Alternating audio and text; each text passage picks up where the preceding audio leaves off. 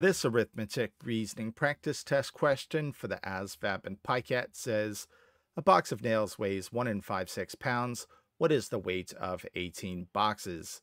So in order to answer this question, we're going to take the weight of one box of nails, that is 1 5/6 pounds, and multiply it by 18.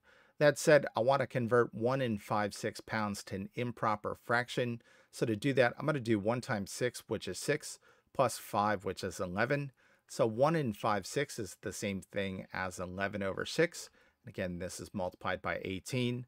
I can write 18 as a fraction by placing it over 1. And this enables me to cross reduce. I can say 6 goes into 6 one time, 6 goes into 18 three times. This becomes 11 over 1. 11 divided by 1 is just 11, times 3 over 1. 3 divided by 1 is just 3. 11 times 3 is 33. So the answer to this one is A, 33 pounds.